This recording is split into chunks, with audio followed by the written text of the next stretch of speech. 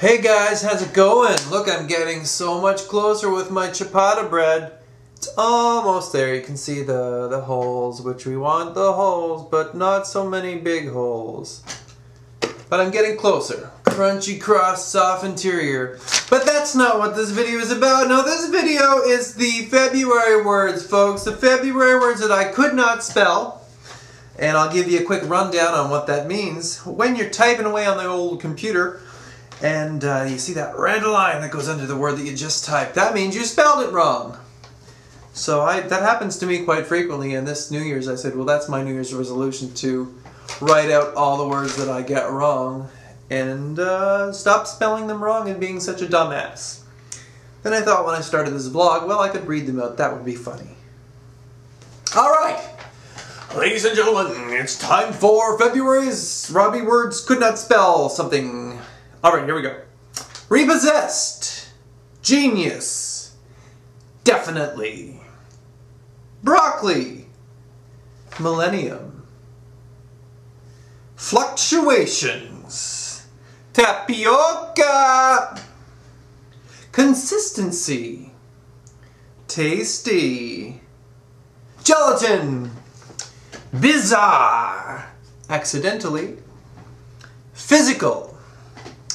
Lychee. Embarrassment. Environment. Rhythm. Madness. Conscious. Dehydrator. Believable. Psychiatrist. Vertebrae. Chauffeur. Italian. Now I thought it would be funny if I tried to make like a paragraph out of all the words. So here we go, right off the top of my head. One day, feeling repossessed, I, being the genius that I definitely am, was eating some broccoli. Then I thought, what's a millennium?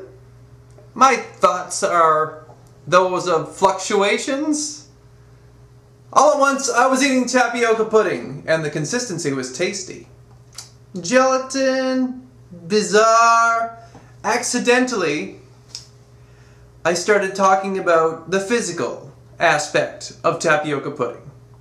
But then it was a lychee that changed my mind. And in my embarrassment and the environment that I was in, I began to get the rhythm in my body, and the madness overtook my conscience. So I began to place Tony in a dehydrator, because only that would be believable to my psychiatrist. Yes, these are my vertebrae. And once again, the chauffeur took me to the Italian restaurant where I had ciabatta bread. Tony, you need all the attention, right? Alright, folks, that is my vlog for today. I hope you enjoyed it. I'll see you next time. Bye-bye.